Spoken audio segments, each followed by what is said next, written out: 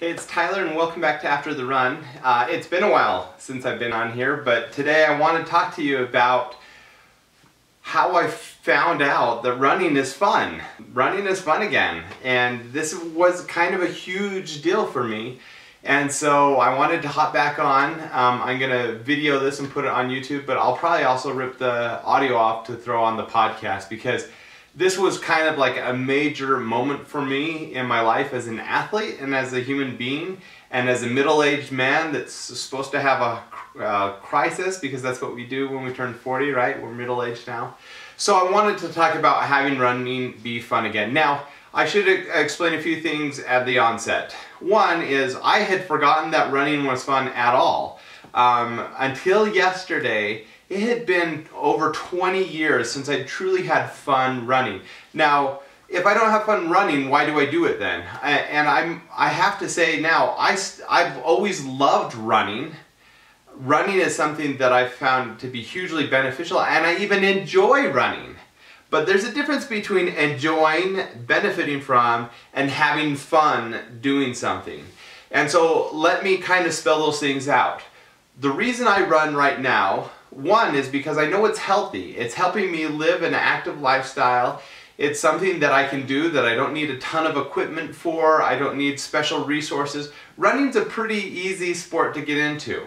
You just need some decent shoes and a little bit of other gear and you're good to go. That's all you need. And I enjoy running because of what it lets me do. Now, when I go running, I personally like to run by myself. Occasionally I'll run with groups or with individuals, and sometimes that's really enjoyable too. I went running with a friend this last weekend, and it was really fun just chatting with him, getting to know him. I occasionally will run with my wife or with my kids, and that can be enjoyable too, but usually I'm running by myself, and the reason I do that is that's my alone time. That's when I listen to podcasts, that's when I listen to books.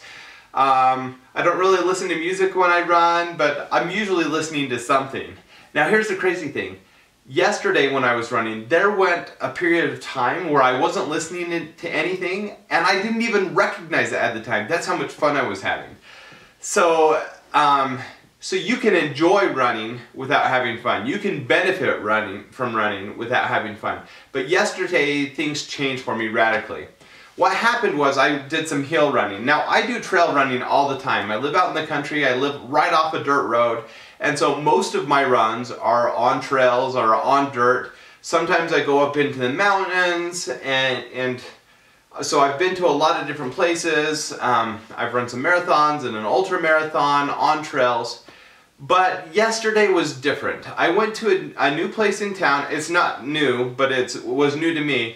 And I heard there were some cool hiking trails. And so I drove up to the mountain, and I think it was called South Point. So I drove up to South Point, and I found this loop. I looked on my app. I used Strava on my phone, and it had different segments, and I was like, oh, if I knock off a few of these segments, then they'll like say I completed something and I'll get some recognition. So I looked for the different numbered things on my app, and I found one, and I thought I would do the biggest one because usually on Mondays I do anywhere from 7 to 11 or 12 miles. So I thought, these look like relatively short routes, let me find the biggest one. So I found the biggest loop at this particular course, and I started following my GPS on my phone, so I had to watch it to make sure I was going the right way because there were lots of trails going off of trails. So I'm following the main trail, and it gets to this part at the base of the mountain where you're looking like straight up, like you can't run this. This was hiking. So I start hiking, and I didn't know how long I'd be hiking up, but I wanted to do some elevation because it was the end of the month and I was trying to get 2,000 meters of incline for the month, and I was a few hundred meters short. So I'm like, this is great. I'll knock it out at the beginning of my run, then I can get down and do some flats and it'll just be a good run. Well, I end up hiking like straight up for almost 2 miles, and I was going so slow. It was like 21, 22 minute miles, so like slower than I normally walk. That's how slow I was going up this hill, and this was supposed to be my workout, and I was frustrated because it was not running, and I love to run, and I had to watch where my feet were going because there were all these rocks and stuff. And so the workout didn't start out the way I wanted it to, but you know, I was still getting a good workout. I was looking at my heart rate monitor on my Coros Pace watch. This watch is amazing. And it was showing me my heart rate, and I was getting a good workout. You know, I was up in the 140 heart rate range, which is, for me, a good workout. And so, you know, I was able to think, okay, it's okay, and once I get to the top, I'll be able to run back down, or at least walk back down. I didn't know what the trail would be like. So I did that for 2 miles, and then for the next 2 miles, it kind of went from this top ridge over to another mountain. And at this part, the run got interesting. It turned in from just a hiking trail into a mountain biking trail. And the mountain biking trail had obviously been built and worked on by a lot of people, because there weren't rocks in it. It was a pretty solid trail, and it would go along the edge of the mountain, and you know, there were embankments and things. And it was pretty fun, even though I was still mostly climbing at this point. Changing from just rocks to an actual curated trail, it made the run much more enjoyable. So now I'm actually getting some running in, and occasionally I'd still hit some steep parts and have to walk, but now I'm mostly running. Well, I do that for another 2 miles, and then it starts going downhill. And this was what changed my world. Because it was a mountain bike trail, there were parts where it would go up for a while and then drop for a while, and it might hit an embankment and turn really sharp. And when you're running, you don't want to get out of control, because you might run right off the ledge. And so you have to be in control. But the cool thing about this trail was it never got so you were going so fast for so long that you couldn't pull back. And just like, and I honestly totally forgot it was like this, but when you're mountain biking, you want to be on trails like this where you can speed up and slow down, where you can exert energy on the downhill so that'll propel you to the uphill. And I was doing that running, but it felt like I was mountain biking in a way, because I was using the momentum, I was using the natural curves of the trail to kind of catapult myself around. And it got to the part where I started enjoying it more and more. I would like burst down a trail and then have an incline for like 20 meters or something. And I would just burst right up that. And I was like, oh my gosh, I am going at a full out sprint up a mountain. And I'm not used to that, because usually you're dead tired and you're, you know, watching out for rocks. But on this mountain bike trail, I could just totally run down and then propel right back up. And there were times where I would go down and then there'd be a big curve, and it would be have an embankment on the side. And I would run around the embankment, and it felt like I was like in a race car or something, and I would just go up on the side and use the momentum. Well, I started getting braver and braver the more I did this. And the cool part about it was that as I got more brave, I had more of an adventure. And I would start like running and then jumping off a rock. And I would take that momentum and I'd leap into the air and then land. And it honestly was fun. Like, for me, the closest sensation, and honestly this is one of my all-time favorite things to do in the world, is downhill skiing. And it started to feel like downhill skiing. Or if you're a mountain biker, it felt like, I've been on mountain bike runs like this before, where when you're catching the air and when you're hitting the sharp embankment, it's just this adrenaline rush. And as a really, really slow distance runner, I don't get those kind of adrenaline rushes very often. So if you think of your more extreme sports, your water skiing and stuff like that, it felt more like that. But I'm just on a mountain running.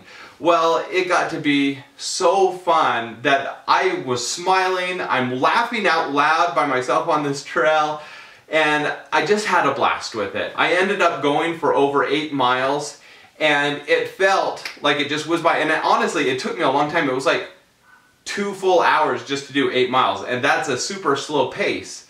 But it was some of the most enjoyable running I've ever done in my life. So I was reminded how fun running can be. But it doesn't stop there.